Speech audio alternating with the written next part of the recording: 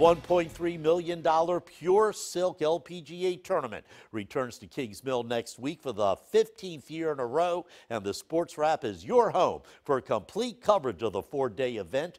Nathan Epstein joins us from Kingsmill with the latest.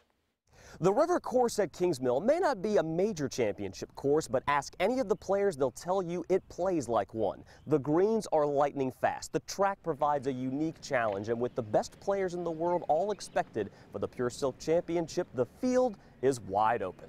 We have 9 of the top 10 players in the world, and we'll have 90 of the top 100 at least. Top names up and down the board. Lexi Thompson, ranked 7th in the world, won at Kingsmill 2 years ago. World number 2 Minji Lee won 4 years ago. 3-time winner Christy Kerr is 36th in the world.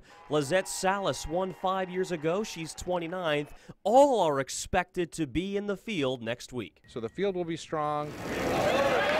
Along with world number 1 Jin Young Ko, the player to watch is Ariana Jutanagarn, who's won 2 out of the last 3 years. But the course will be playing with Bermuda rough instead of rye, and that one change alone means things could be very interesting come Championship Sunday. The women that have won the last couple of years have maybe been the longer hitters, Aria Jutanagarn and Lexi Thompson.